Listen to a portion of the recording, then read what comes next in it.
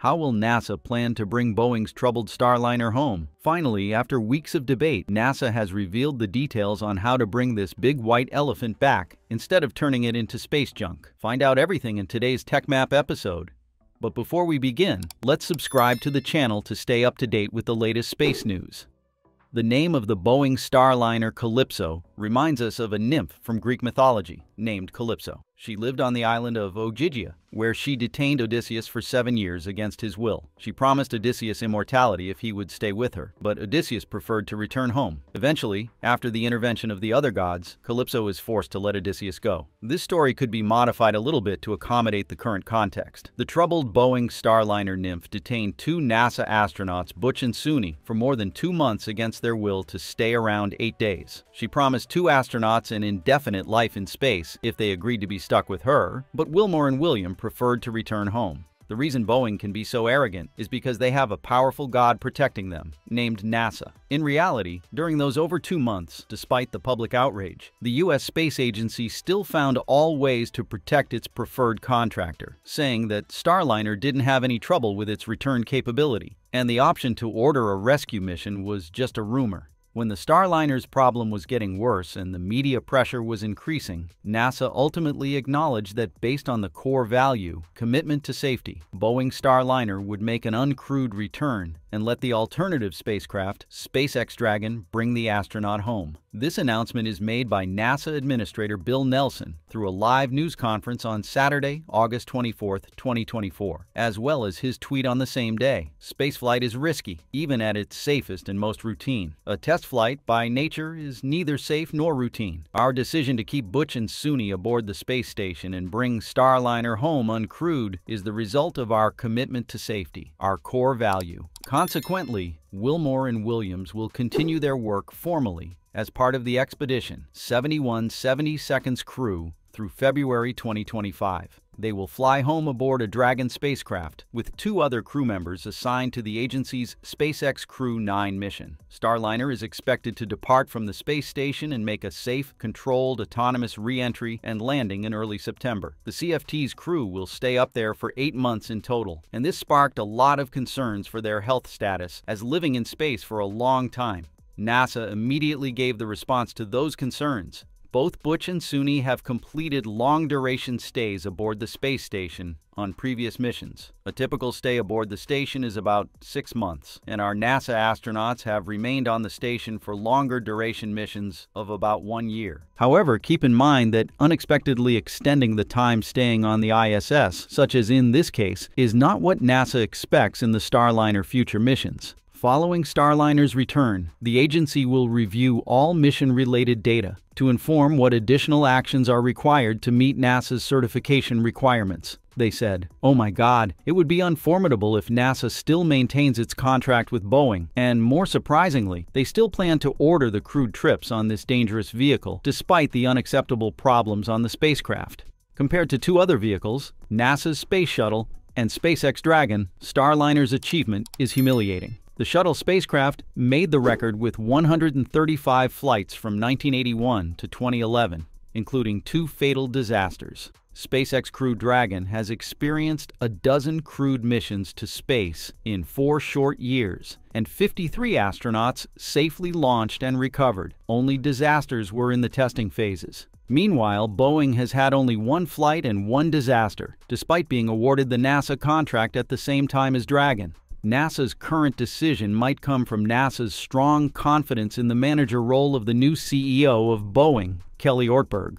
Bill Nelson expressed full confidence, stating he is 100% certain that Starliner will launch crews to the ISS again. Not only Nelson but also Steve Stitch, manager of NASA's Commercial Crew Program, also shares the same optimistic view. Starliner is a very capable spacecraft, and ultimately this comes down to needing a higher level of certainty to perform a crewed return, he said. Additionally, from the beginning, NASA always insists on the necessity of 2 suppliers to make redundancy for the Commercial Crew Program. This partly explains why the incompetent Boeing has been here so far. And of course, it's not the main drive. In 2019, NASA Inspector General detected several issues related to NASA's Commercial Crew Program, one of which was the nearly $300 million that NASA paid Boeing.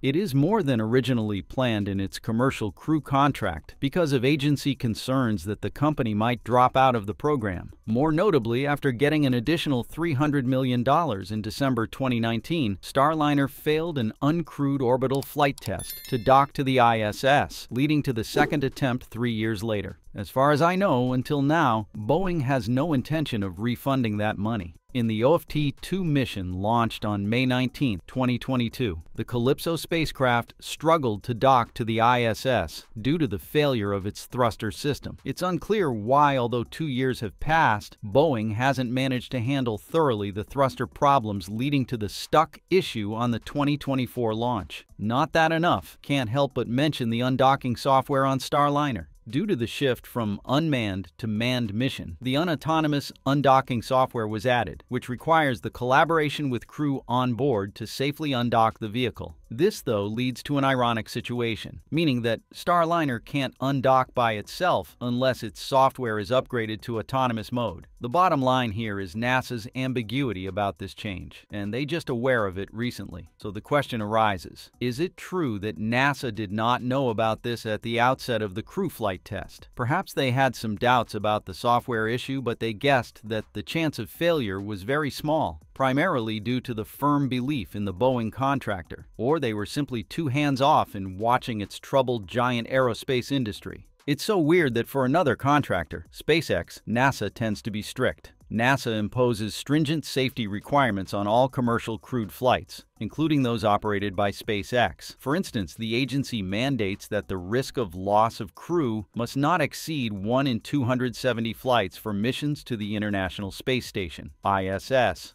This reflects a commitment to ensuring that commercial spaceflight is as safe as possible. So, do we have any reasonable explanation for this? Boeing was inherently considered the aristocracy of the aerospace industry. With 100 years of spaceflight history and its mark on the dawn of human exploration, the company easily got the support of many politicians in Parliament to enter any NASA significant programs. In the early days of NASA's Commercial Crew Program, Boeing actively lobbied to secure its position as a key provider of crew transportation services. According to Eric Berger's forthcoming book, Re-Entry, from the start, Boeing clearly showed its ambition to be the sole crewed spacecraft provider. Boeing had a solution, telling NASA it needed the entire commercial crew budget to succeed, because a lot of decision-makers believed that only Boeing could safely fly astronauts. The company's gambit very nearly worked. After a cascade of pro-Boeing opinions swept around the table, a building an unbreakable wave of consensus, NASA's human exploration lead Gerstenmaier took a month to decide, eventually asking for more budget to support two competing efforts. Ultimately, the new entrant SpaceX won the contract, even though it just received half of the funding as Boeing. Given the presence of SpaceX, Boeing expressed concerns about the competitive landscape, particularly regarding SpaceX's rapid progress.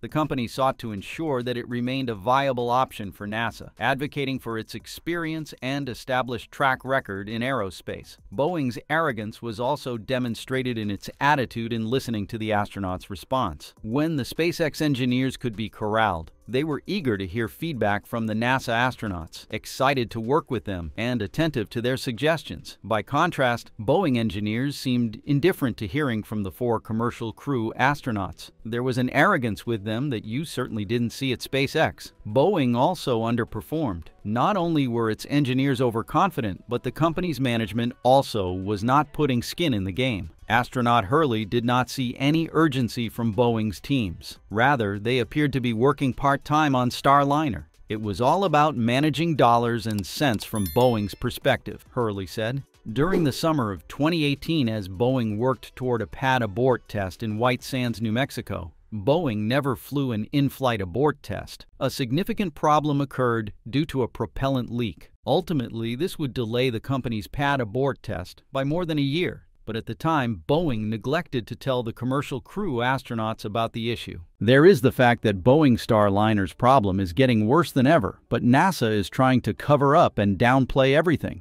However, what if SpaceX and Boeing were in the opposite position, meaning SpaceX Dragon was in trouble, and Boeing Starliner would have come to the rescue? Will the U.S. Space Agency do the same? Elon Musk recently exposed once again what NASA lied to us about the Starliner trouble. and the favoritism the U.S. Space Agency shows to its favored contractor. NASA has grabbed the headlines for a while due to its poor management capability under its Commercial Crew Program, given that they have let an incompetent contractor, Boeing, milk the budget drain, and even now its Starliner spacecraft has been stuck indefinitely in space. Meanwhile, a much more competent supplier, SpaceX, got the unfair at the beginning, but then its Dragon spacecraft reached the monopoly in ferrying NASA astronauts to the ISS. NASA has now come up with the idea of ordering a rescue mission aboard Dragon to bring Butch and Suni, two NASA astronauts carried by Boeing Starliner in June. During the crewed test flight, the Starliner and its crew were originally scheduled to stay on the ISS for only 8 days. But technical problems, including helium leaks and thruster problems, have now extended the stay to more than 2 months. Worse still, a newly discovered glitch involving the undocking software added fuel to the fire, given that Starliner cannot undock autonomously without the crew's coordination. Therefore, if NASA wants to let Starliner return to Earth without a crew, there is a very high chance that the ship will lose control and collide with the ISS. Additionally, if ordering a rescue mission on SpaceX Dragon, the astronauts have to wait until February 2025. Clearly, staying so long in space is actually not good for their health. However, it is definitely not safe to let the Starliner carry people. While NASA officials and their decision-maker, Bill Nelson, are having a headache weighing the possibilities. Recently, there has been an interesting topic spreading on social media saying, if the companies involved were in the reverse position, SpaceX in trouble with Boeing coming to the rescue, this would be the leading news story every day. This topic immediately caught Elon Musk's attention, and he replied, "True," as a way of showing his agreement. This makes sense. If roles were reversed, it would be a global tragedy because Dragon in particular and SpaceX in general have an extremely large impact on the aerospace industry. Elon Musk's SpaceX is well known for its strict standards of safety and quality. More importantly, it plays an important role in the development of commercial space travel. Any scandal related to the safety of SpaceX's vehicles will seriously erode the belief of SpaceX's partners, such as NASA, and even the public. Boeing and its supporters will loudly criticize Elon Musk and his dream of Mars colonization. They will use this as an excuse to stop the commercialization of space and try to take rocketry back to the 20th century when the old farts were at the top of the game. This would be a significant setback for the United States' position in the space race, especially as our biggest competitor, China, gradually moves forward. On the bright side, though, assuming Dragon had trouble like Boeing, I bet the astronauts in this case would have been treated better, meaning they would have been able to return home to their families sooner. NASA was trying to protect its most favored contractor, Boeing, so it kept quiet about the Starliner's troubles for a long time and kept astronauts in space longer. The cover-up and tolerance of the agency affect the whole ISS. If it were SpaceX, NASA would have been transparent from the start, and they and SpaceX would have quickly come up with a solution, thus reducing the damage significantly. This is truly a big difference between a competent company that prioritizes quality and safety and one that focuses solely on profits. It could be argued that the U.S. Space Agency's favoritism towards Boeing was the main culprit behind SpaceX's injustice in the early days of NASA's Commercial Crew Program. NASA's administrator, Bill Nelson, said, "When there was the beginning of the space cargo and crew programs, the two serious bidders were SpaceX and Boeing, and everybody poo-pooed SpaceX and said, oh, Boeing is a legacy company." In an article for Forbes in 2011, aerospace and defense writer Lauren Thompson voiced concerns about NASA becoming overly dependent on the still young SpaceX, and also wrote that Musk's enthusiasm is infectious and inspiring. But SpaceX's performance to date doesn't measure up to the rhetoric. There was also doubt within NASA.